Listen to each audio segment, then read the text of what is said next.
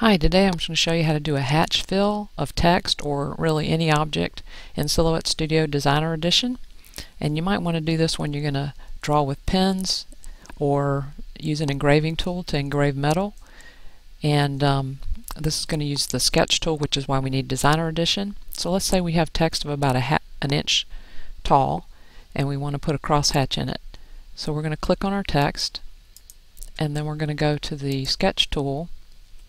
I'm going to give this a plain outline and a grill style fill. Go to Advanced Options, and I'm going to move the spacing down as low as it'll go, and I'm going to zoom in here so you can see this a little bit better.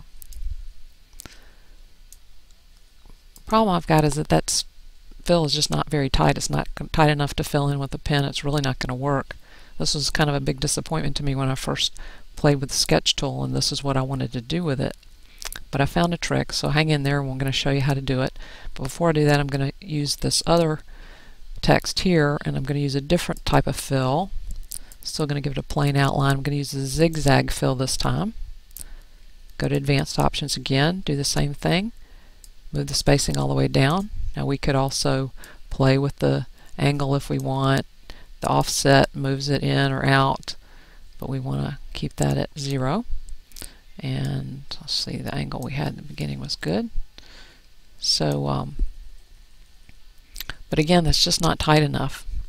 So here's what we're going to do.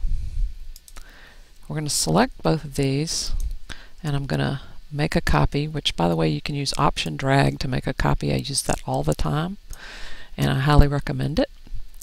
I'm going to go to the Scale window, and I'm going to scale these to 300%. Now you'll want to play with this a little bit to see which one works best for you, but this is a good one to demonstrate. And then I'm going to go back to the sketch window and I'm going to click Release Sketch.